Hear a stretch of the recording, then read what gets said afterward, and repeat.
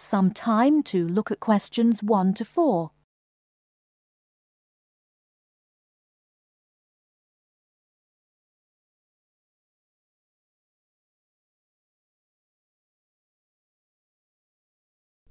Listen carefully and answer questions 1 to 4. Good afternoon.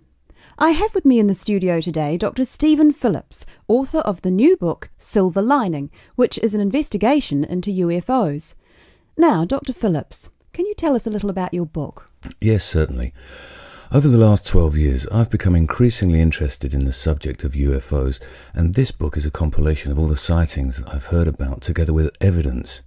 You see, so many people are convinced that there is life on other planets that I thought I would do some research myself. And what did you find? Are we alone in the universe? You sound sceptical. Well, you'll have to buy the book to find out my personal conclusion, but I can tell you this. There are a lot of sightings in a number of different countries, and the surprising fact that I have found is that despite never having met each other, a great number of these witnesses describe an almost identical object. Now, I realise that television and the media has given us all a mental picture of a UFO, a silver ship with bright lights that moves at very high speed. What interested me was that in all the eyewitness accounts I heard, people gave very precise and detailed descriptions that varied only slightly. Reports from America, Europe, even Asia, all share a significant number of similarities. Interesting. Tell me, have you been able to see any evidence yourself? Well, no. My aim in writing this book was not really to present my own opinion, but to gather all the information available and collate it into a kind of reference guide. Personally, I don't have anything much to add apart from the conclusions that I've drawn from the accounts I've heard. I understand that there is a strong body of opinion that claims there is hard evidence that is being suppressed by the American government. Could you comment on that?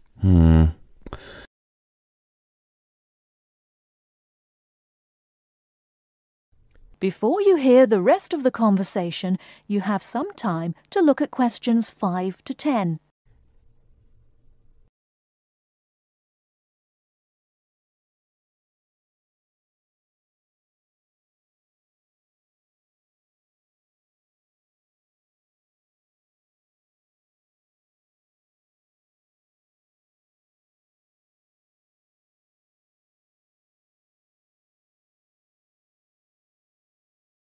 Now listen and answer questions 5 to 10. Personally, I don't have anything much to add apart from the conclusions that I've drawn from the accounts I've heard. I understand that there is a strong body of opinion that claims there is hard evidence that is being suppressed by the American government. Could you comment on that? The second chapter of my book actually talks about a place in America that has often been in the media, Area 51. Area 51? Yes, it's a military base in New Mexico. In 1947, a man called McBrazel claimed... Sorry, who? McBrazel. That's M-A-C, capital B-R-A-Z-E-L. Anyway, McBrazel claimed to have found pieces of an alien spacecraft on his farm in Roswell. Now, many people believe that this was true and that the government of the time took the debris. Since that time, they have denied all knowledge of any such find, and accounts by the many leading experts at the time dismissed the claim, believing that McBrazel had actually found pieces of a higher altitude weather balloon that had disintegrated. Now, the lack of information combined with the large number of conspiracy theorists means that no useful scientific conclusion can be drawn, but I have found out one or two surprising details. Again, you'll have to buy the book if you want to find out more. Okay. Now, I understand that an overwhelming majority of UFO sightings occurred in America. Do you find that in any way relevant? Well, as I mentioned before, there are a large number of conspiracy theorists, and the popularity of science fiction programs in America could lead you to suspect that these sightings may be nothing more than an overactive imagination. However, I have found that there are a number of other factors that determine UFO sightings. In Northern Europe, the number of reports is very low, whereas in Southern Europe, where there is more open space, less light pollution, and generally clearer skies, the number of sightings increases. Now, when you consider the vast open areas of America, particularly around New Mexico, there is an argument that UFOs are simply easier to see in certain geographical and climatic situations. Well, I've never thought of that. If I could ask you one final question, Dr. Phillips, what about alien abduction? Well, I don't really cover that in my book. You see, I was looking to present facts from which people could draw their own conclusions. With these reported abductions, I've found them to be very unreliable. Well, thank you very much for your time. Before we finish, I'd just like to add that Silver Lining is available at all leading bookstores, priced at £19.99. Until next week, goodbye. That is the end of part 1. You now have half a minute to check your answers.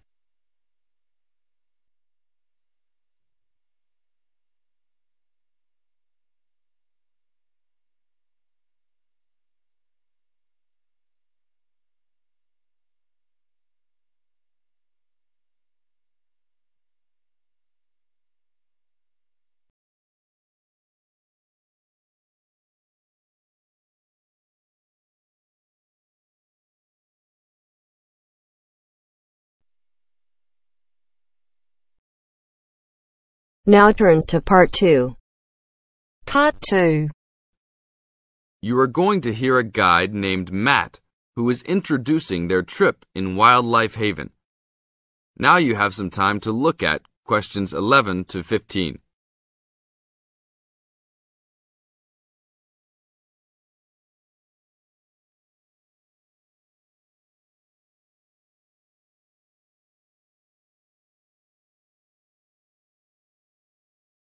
Now listen to the first part of the introduction carefully and answer questions 11 to 15. Well, good morning, everybody. My name's Matt, and I'm one of the 3 guides here at Wildlife Haven. Our job is to make sure that you all have a great time here with us and go home feeling happy and relaxed. As you can see, we're away from the city in a remote area between a national park and the sea.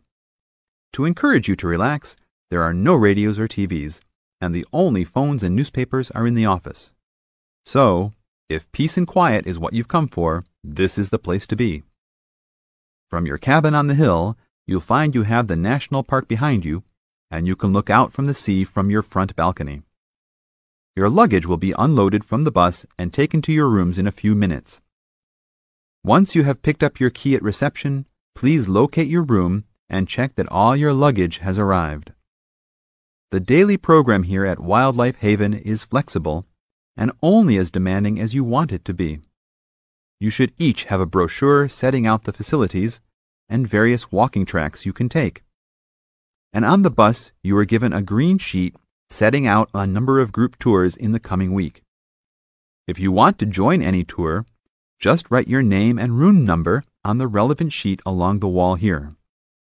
Tomorrow, there is a Beachcombers and Rock Hoppers tour exploring marine life in the rock pools along the beach. Or, if you'd prefer to go inland, there's a guided forest walk that takes you off the walking tracks. If you want to catch some lunch, you could join the beach fishing expedition. And at night, you'll see there is a moonlight forest walk that leaves each night at 7 p.m. So there is plenty to choose from at Wildlife Haven, and of course, that includes just sitting on your balcony watching the waves roll in. But I would recommend my favorite tour, the Waterfall Walk. This departs at sundown each day and also provides the opportunity to have a moonlight swim. Now you have some time to look at questions 16 to 20.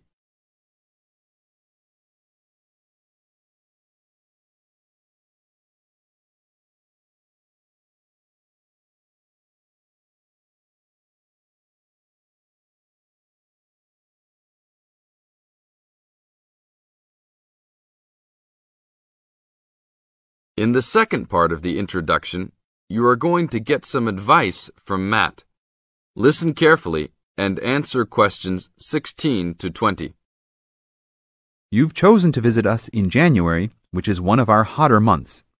And although you may be tempted to wear a minimum of clothing, you should always take precautions against injury, particularly in the national park. This includes sensible footwear. You'd be surprised how many of our guests ignore this advice and end up being sorry. And socks are a good idea too. And even though you might be under trees a lot of the time, it's a good idea to wear a hat in this hot climate. There's no need to be too concerned about walking in the national park, provided you use common sense. It's true that there are poisonous spiders in the park, but they are really more frightened of you than you are likely to be of them.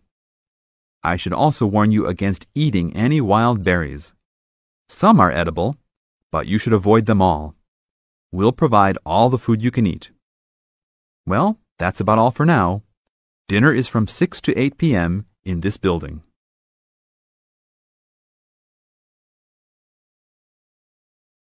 That is the end of part 2. You now have half a minute to check your answers.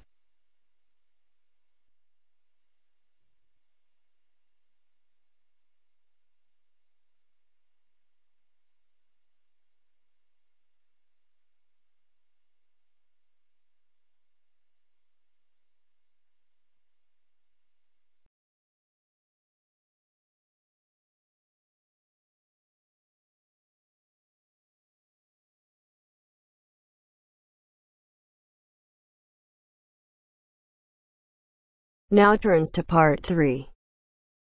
Part 3. You are going to listen to a radio program about buying a house. First, you have some time to look at questions 21 to 25.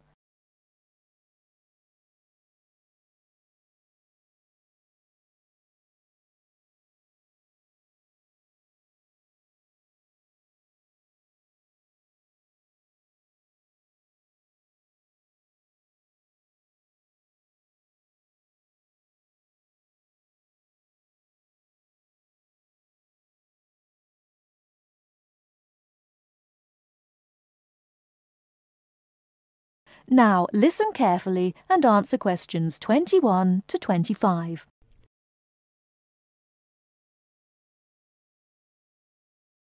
Good afternoon, listeners. Today, I'd like to welcome Edward Fox, who is going to talk to us today about buying a house. Edward. Thank you, Eunice. For most people, at least, buying a house is a major life event, and probably the single most expensive item you are ever likely to buy. It is also a place that you can make your home. Therefore, thinking carefully before you make a purchase is of the utmost importance. One of the most important things to consider before buying any property is the location. Because remember, it is where you plan to spend a large part of your life, or indeed the rest of your life in some circumstances. Therefore, consider the type of life you enjoy leading. Are you a very sociable person who enjoys nightclubs and discos? If so, then you may wish to consider something close to the city, or indeed in a city where it is convenient for all types of nightlife. On the other hand, if, like me, you prefer a quieter life, then you may want to consider something away from the city. However, do remember that proximity to your place of work is also important. Indeed, we spend most of our life at work, and you don't want to have to spend 2 or more hours every day travelling to work now, do you? Therefore, transport is the utmost importance. City suburbs, however, are often conveniently located for commuting to work, all for shopping, without being in the heart of a busy city. You may, however, think that a house in the suburbs would be far too expensive. Yet houses located in cities can often exceed the price of suburban houses. So check out the prices. You may be surprised. Family is another important consideration. You may prefer a house that is away from a busy street or main road. And of course, remember that children have to attend school. Is there a good school in the area, or would your children have to travel a long distance to get to school? Therefore, if you have children, or you plan to have children, location is a very important factor. And of course, remember that a family influences the size of the property. Before you hear the rest of the talk, you have some time to look at questions 26 to 30.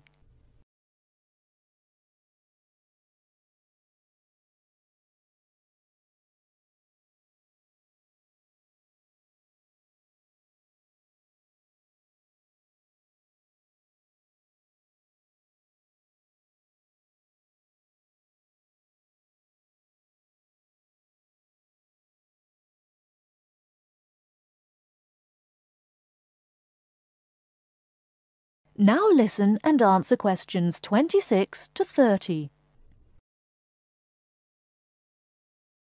And of course, remember that a family influences the size of the property. There are, of course, various types of houses. There are detached houses which stand alone and are not joined by to another building. Then there are semi-detached houses, which, incidentally, are the most common, and for good reason, because they are less expensive than detached houses. This is because they are, in fact, two houses joined together, and therefore take up less space. And finally, there are townhouses, which are many houses joined together to form a long row. But don't think that townhouses are less expensive than semi-detached houses. They rarely are. This is because they are usually built in cities where the prices of property is very expensive indeed. The age of property is another consideration. If you're considering buying an old house, beware. You may be faced with expensive repairs and renovation bills. So have the house thoroughly checked by a professional surveyor before you decide to buy. But then again, there are things you can look for yourself. Things such as the condition of the woodwork, especially doors and windows that can be expensive to replace. More importantly, make sure all the fixtures and fittings, things such as cupboards, sinks, taps, bathtubs, are all in good working order, because replacing kitchens and bathrooms can be a very costly business. And don't forget the garden. If the property has one, if you enjoy gardening, then fine. But if you don't enjoy gardening, then you may prefer a small garden as opposed to a big one. But even if you do enjoy gardening, it is important to remember that gardens take up a lot of your time. So keeping a garden in good order may be very difficult if you work long hours. One final thing is the general feel of the place. Does it have a good atmosphere? And most importantly of all, would you feel comfortable living there? Thank you, Edward. But I'm afraid that's all we have time for today. But I'll be back next Wednesday when my guest speaker will be talking about buying a computer. So until then, bye for now.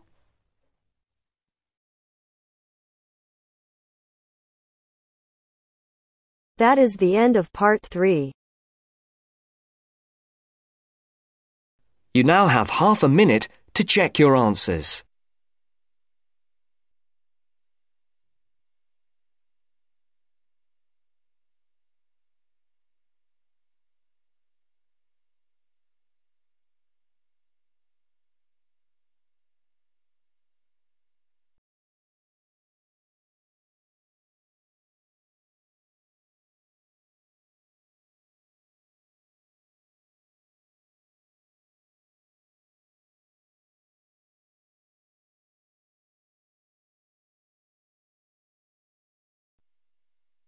Now turns to part 4. Part 4. You will hear a talk from a series of lectures on the survival of our planet. Professor Samson talks about endangered species of flora and fauna. First, you'll have half a minute to look at questions 31 to 40.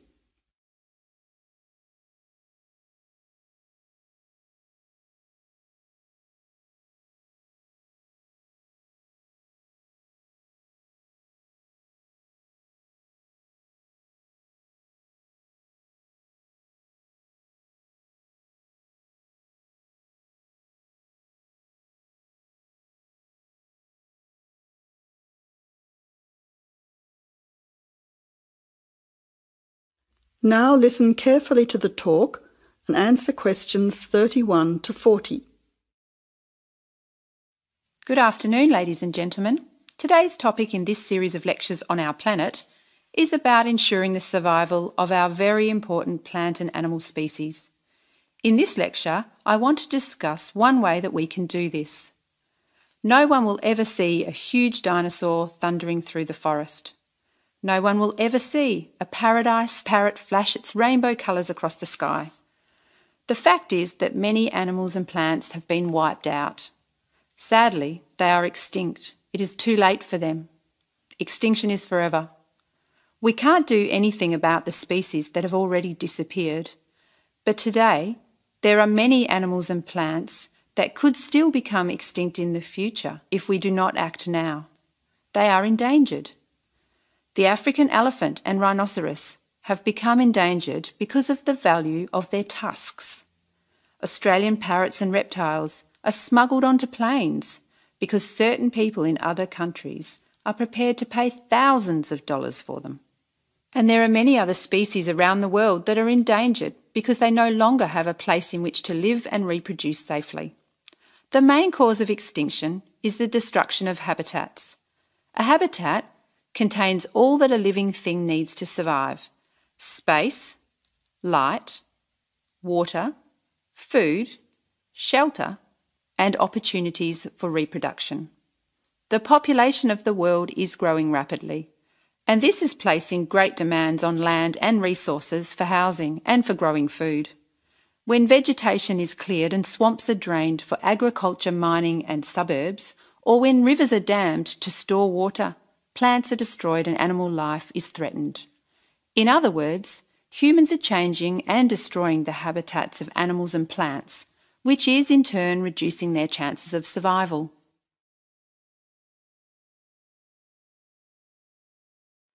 So how can we conserve habitats and help save endangered species? Well, one way is to protect their habitats permanently in national parks or nature reserves. National parks have been created in many countries. They encourage people to enjoy the beauty and diversity of the animals and plants that live there without harming them. By supporting and visiting these parks, people can become more aware of the species that live there and how the parks work to protect them. It is very important that, when visiting a national park, we keep them safe for future generations of plants and animals by obeying a few rules. Firstly, follow the fire regulations. Don't throw cigarettes or build fires, except at certain times of the year in especially allocated areas and facilities. Secondly, remember to leave pets at home. Pets, such as cats or dogs, can hunt birds or other small animals. Some pets might even escape and become a serious threat. Thirdly, place all rubbish in a bin or take it home. Plastic bags or leftover food are dangerous to the animals and harm the environment. Don't pick the flowers or damage the plants. Flowers create the next generation of the plant. Also, for the same reason, birds' eggs must be left in their nests. The loss of species in the past is sad. However, there is hope for the future. Despite the demands of our increasing population, we can work to protect the plant and animal species we still have. So I would like to conclude by saying that I believe that, with strong public awareness and support of these national parks and reserves, the future of endangered species can be ensured.